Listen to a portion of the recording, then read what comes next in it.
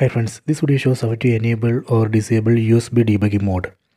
Please don't forget to subscribe this channel. Please like and share the video. First go to settings, tap on the settings app icon. Go down, tap on about phone. Under about phone, tap on software information, tap here.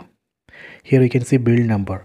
On build number we need to tap 7 times. 1, 2, 3, 4, 5, 6, 7. See the message, you are now a developer. Go back. Tap on software system, tap here. Under system, go down. Here we can see new option, developer options. Tap on developer options. These are the list of developer options. From this list, let me find USB debugging. See, tap here, tap on OK. See, now I have enabled USB debugging mode.